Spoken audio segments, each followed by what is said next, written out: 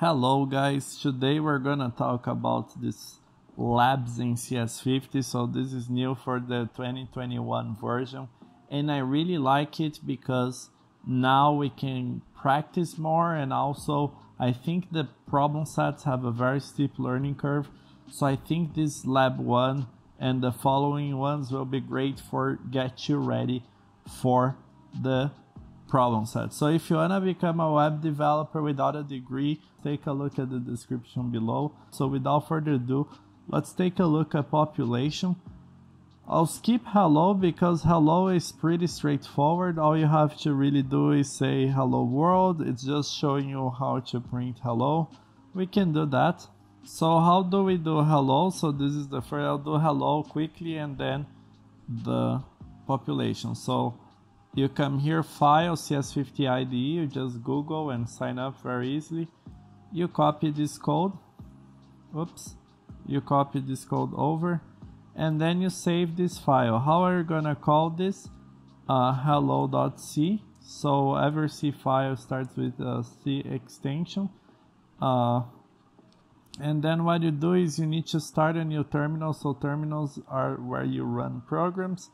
You come here, you say hello, enter, and then dot, which means current directory, since we're at the root, hello, and we run hello.c.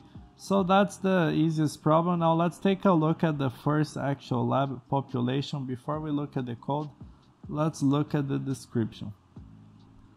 So population is really cool. It will really help you with with cache, which is one of the first problem sets.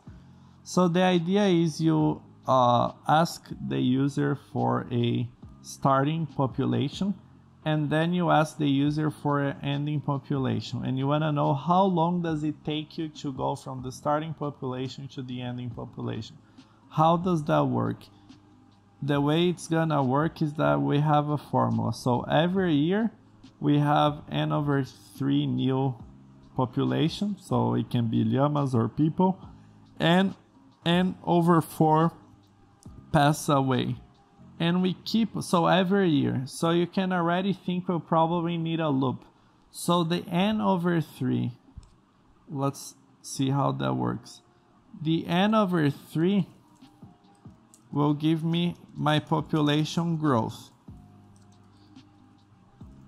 My n/4 will be pass away. So every year, so my current population,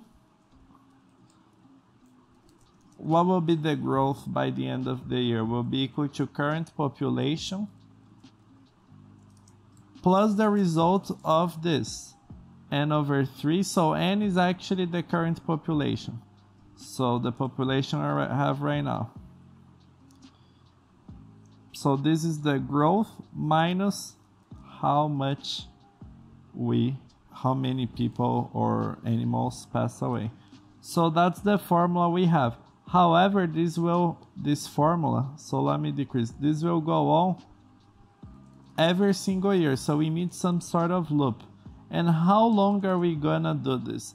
As long as my current population is smaller than my ending population, we keep on growing the population, and as the population grows, the years pass, and that's what will get us our final result.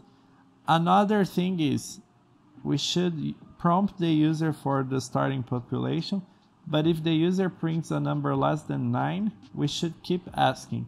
So this goes back to something he talks on lecture about do-while loops. The way do while loops work is that you first run the program. So let's show a do while loop. We first run the program and then we check a condition. Why is this good for this case? Because if we just had a while, let's say we just had a while instead of a do while, we never got the start size in the first place, so then we can't know if it's under the conditions we are looking for. So the advantage of a do while is at least we run once, so we are able to initialize start size, and then we check if it's less than 9. So if it's less than 9, we'll keep on asking the user. We'll say, hey, I want the right solution. If it's greater, we go to the next one. And the next one says that the user should enter a number. So we keep on asking if the user enters a number less than the starting population. So my end size has to be greater than my start size. Otherwise, there is no population growth. So that's why in the do while for this one, we have while end size is less than start size, meaning the user wrote on the terminal end size smaller than the start size. We keep on asking. Why do we have the declaration of the variable outside? Why don't we have something like that?